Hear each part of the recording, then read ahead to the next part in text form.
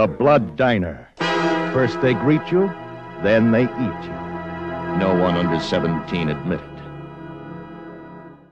You're watching my good fiend, Roger Walker, on Slasher Pepper.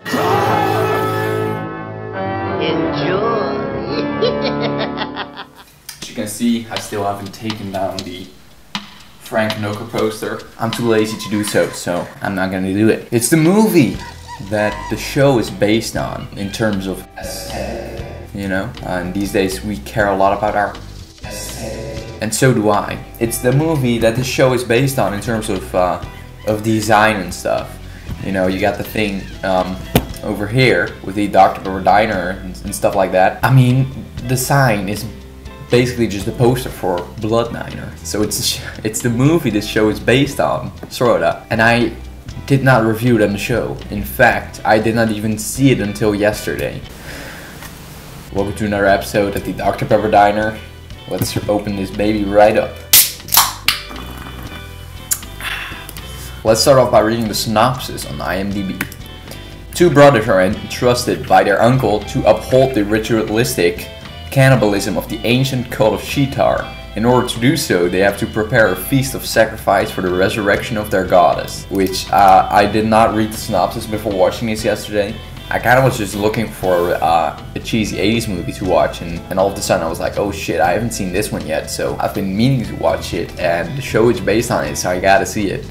And I watched it, and I loved it. The reason I mentioned this after the plot is because I had no idea it was about some ritual stuff, you know? I thought it was just gonna be like a sort of a slasher, more standard slasher film that takes place in a diner, but actually it's not. It's filled with random scenes that you don't see coming at all, which makes it a big surprise. For example, you get to meet these two girls in the diner. Next up, you think you're gonna get to know these characters, you know?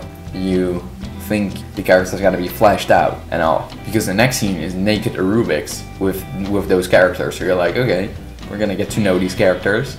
And while they're doing naked aerobics, some dude with a president mask shows up and shoots them all up. What? It comes out of nowhere, and I love it.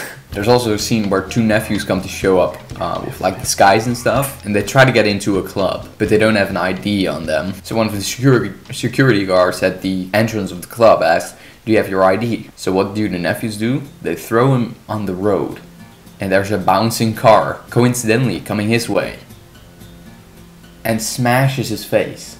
And all the people that were there are not even worried. You know what they do? They start laughing.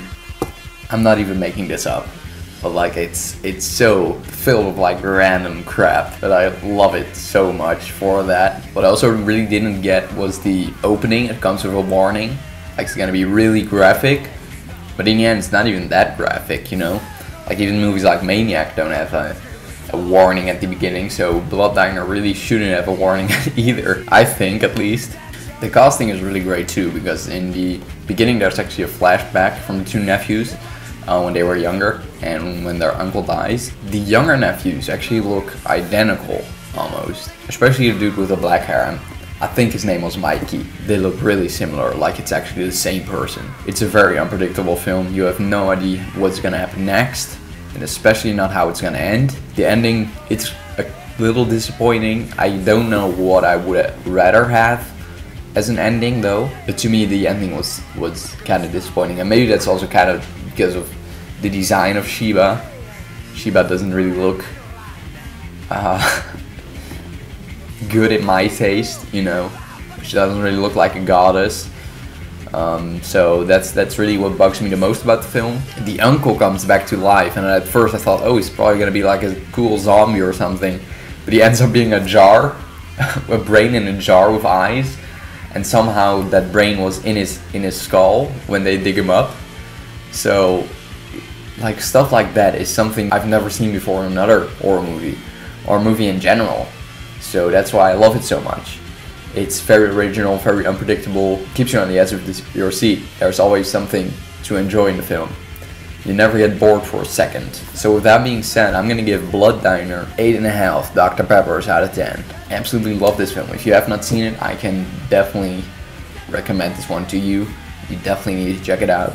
It's awesome. I should have checked it out way sooner myself. And so do you now. See ya. You're pissing me off, Roger. It's gonna be wild tonight.